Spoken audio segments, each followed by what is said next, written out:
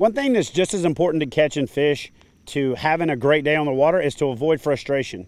And if you fish for bass anywhere in the country, you're probably fishing vegetation.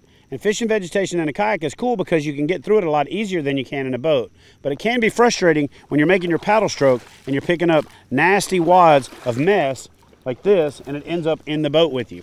So one quick way to avoid that is, first and foremost, an adjustable paddle helps quite a bit, like this Bend & Branch's Angler Plus. You slide the paddle out, adjust it, and you've got a great distance provided between you and the paddle blade.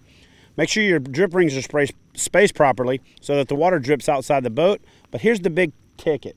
Flip the paddle upside down, and what you avoid is the curved part of the paddle picking the trash up, almost like a spoon picking up some cereal. So turn the paddle upside down, reach down, and grab it with the flat side of the blade. Once you get yourself going, you're easing along. Now, when you do pick up trash like this, simply spin it backwards. It comes right off of there. So paddle upside down, use a backhand finger roll, and you'll avoid a lot of frustration when paddling in this thick, nasty stuff where the bass like to hide.